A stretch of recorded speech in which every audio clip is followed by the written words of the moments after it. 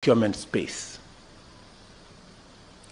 There was one lady in one of the roads departments, corrupt to the core,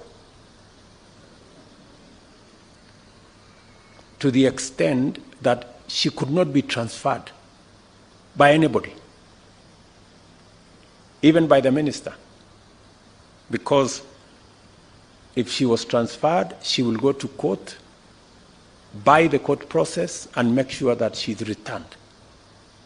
That is the kind of chronic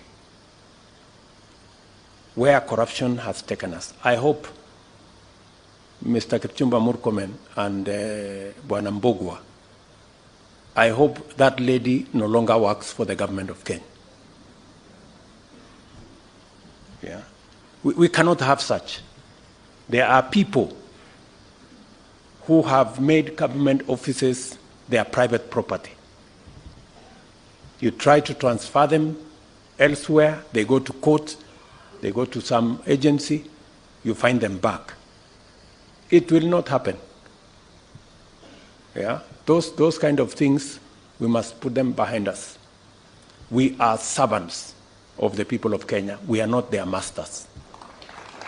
And we serve at the pleasure of the people of Kenya.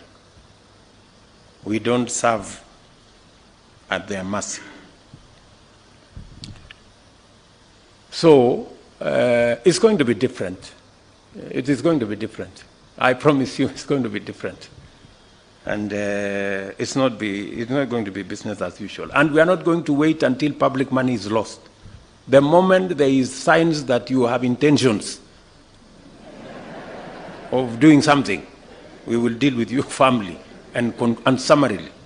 And because we have enough people in Kenya who can do these jobs.